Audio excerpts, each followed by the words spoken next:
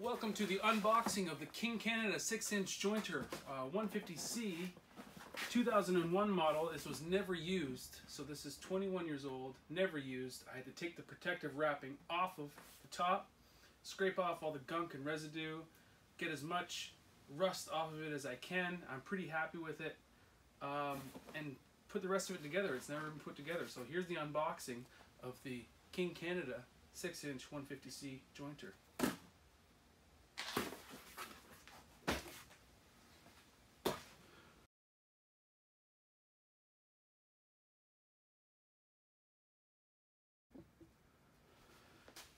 So I found this 6-inch King jointer 150C,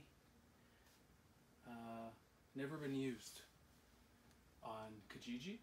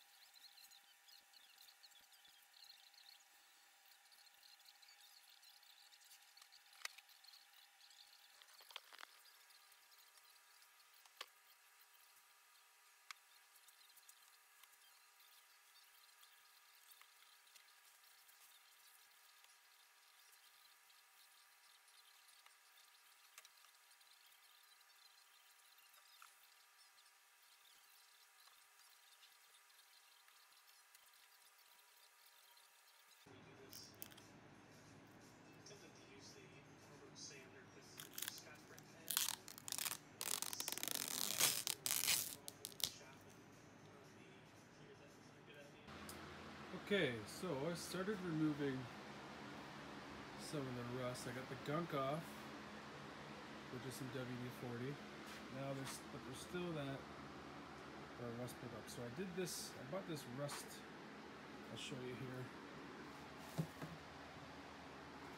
The rust, I know it's not really to remove rust, but penetrates through it. So I got some of that today. So that's what this thing is, and I got some Scotch Brite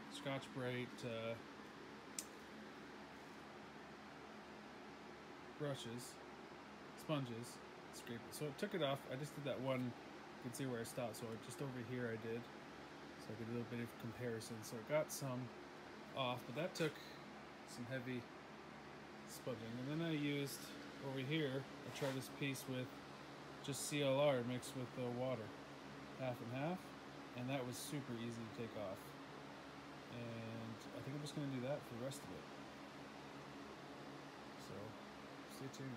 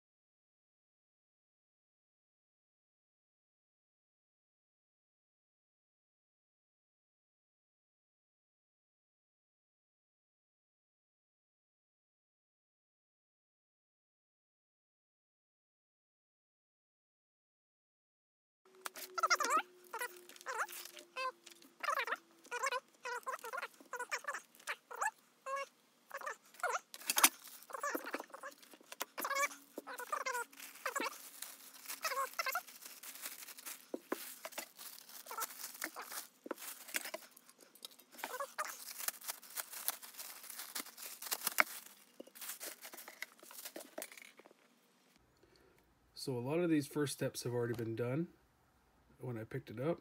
This talks about adjusting the belt tension. So it says it should have a 1-inch deflection at the center of the belt because it tells you how to loosen the screws and tighten and make the adjustments. But I checked over here, and here's the belt, and here's the center of the belt, and it moves about 1 inch perfectly. So I think that's already been, tension's already been set. So in this case, we don't need to do that.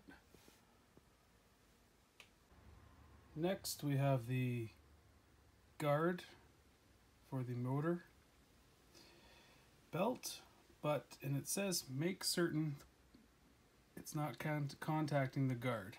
It says make certain it's not contacting the guard.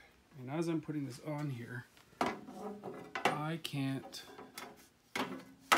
do it in a way for those screws to line up, and on the other side here to line up without this really touching the belt. So I'm not going to put this on. I'm just going to leave it, and let me know if you have encountered this or have any tips, or if it's okay to leave it open. Next, we are putting the guard on the back of the fence, and these pictures are pretty black and white. It's kind of hard to see in there, but I figured out it's gonna look this. So there is a screw already in there. I'll just take this off. That screw is already set in there, so I took that screw out. Had to push the fence up a bit. And now I'm going to put that screw back in the end of the fence there, and I think the next piece goes in there.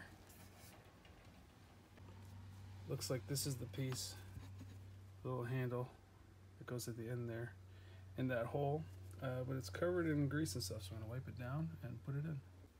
So we'll wipe it down in the hole there, and it just kind of screws in and holds that fence in place. Okay, so it says, now next to the guard, it says to remove this screw that kind of sticks at the end there. Put the post down, and that little thing at the bottom has a little spring action, and you'll see what I mean here. Right down there, that knob, if you turn it, it's like a little spring, and I gotta adjust the tension as I put it down. So make sure I'm putting this the right way. I think this is the right way.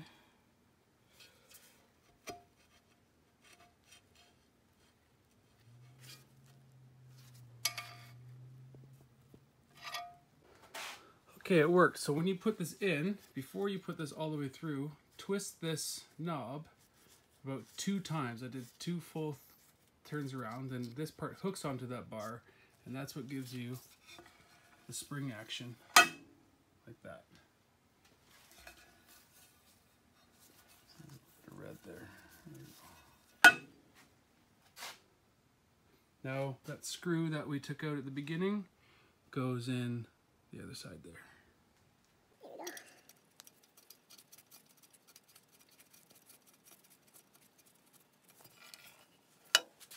Now luckily all of the motor mount and everything was assembled. Probably if you're buying this model, it's going to be assembled anyway because it's most likely going to be used. We just have to finish with the dust collector part here.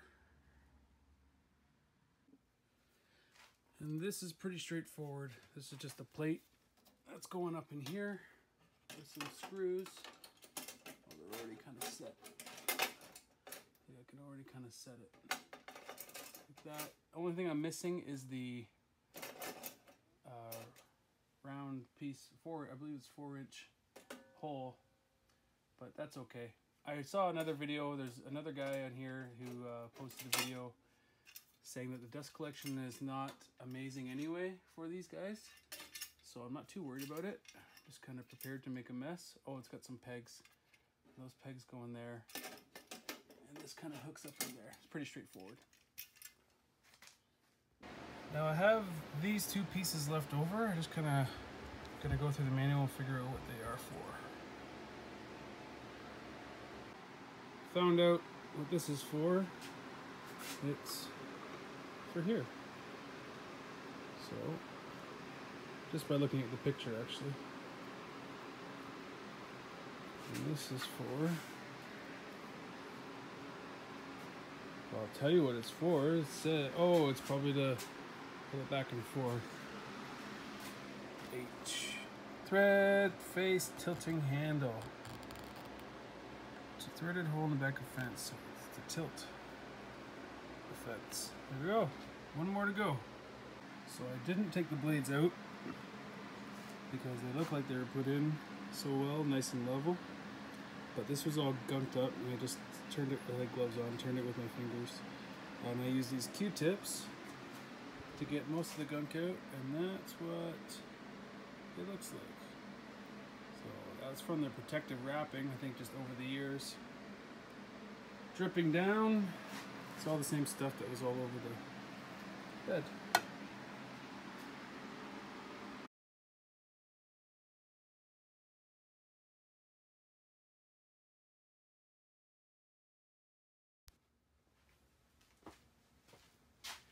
And there you have it. The unboxing of a 2001 King 6-inch 150C jointer. Kijiji ad. Awesome find. Just had to clean it up. Finish assembling it. I gotta learn some more about it, read some more of the manual before I really use it. I'm going on vacation tomorrow, so I shouldn't have even been doing this. I should be inside packing. Is what I should be doing. So that's what I'm gonna do. Thanks for watching the video, and I will see you next time.